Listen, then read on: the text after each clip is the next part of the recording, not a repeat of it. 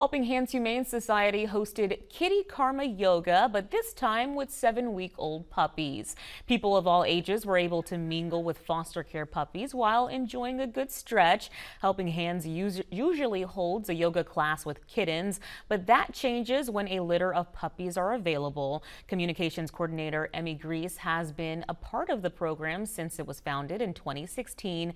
She says puppy yoga is an important event for the pups and community members alike. If you would like to participate in upcoming events or adopt an animal, we have more details on our website.